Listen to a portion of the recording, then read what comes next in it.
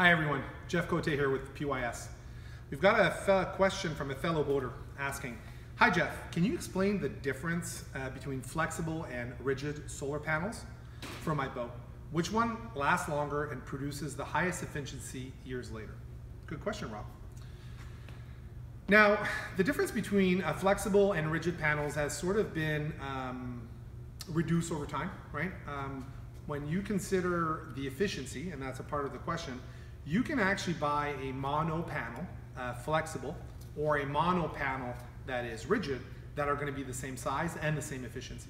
So it is absolutely possible to buy a mono panel that is both rigid or flexible that are identical size, identical efficiencies. Now that has been changing over time, and flexible has been catching up with high efficiency panels that we have on some of the rigid panels. So really there's no difference on that front. The other thing too is about durability. Flexible solar panels, if they're properly affixed and they're not flapping in the wind, and I've seen that where they get damaged because they're not properly affixed to a surface, either canvas or they were just left there and then they end up cracking. Because remember, a flexible panel is inherently a little bit more fragile than a rigid panel.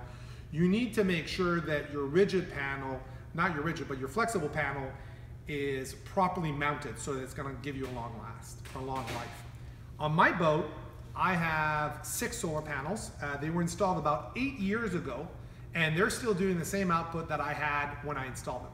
Now, I took the necessary precautions to make sure that my flexible solar panels were babied and installed properly on the boat. So there's not a lot of difference between rigid and flexible in terms of durability as long as the flexible solar panels are properly installed. If you're going to be taking the panels on and off your boat and you don't mind having a bulky panel on your boat like rigid, certainly the rigid is tougher because there's an aluminum frame around the panel, and you could maybe ding the corners, you could scratch a little bit the frame, you can take it on and off. But the flip side is now you've got a panel that might be way heavier than a flexible panel. So here's an instance of a flexible solar panel. You can see, I mean, it's the thickness of a quarter, right?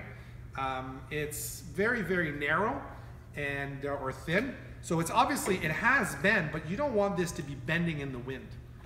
So it is tough, but not as tough as a rigid solar panel. So that's the differences between a rigid and a flexible. The big issue or concern why we end up choosing a lot more flexible than rigid is because there's a lot more mounting options that are available, like mounting it on a hardtop, mounting it on a canvas, and because it's so lightweight, it's easier to install. So that might be one of the factors that you need to consider when you're doing flexible solar panels or rigid solar panels on your boat. Thanks for the question, and thanks everyone for watching.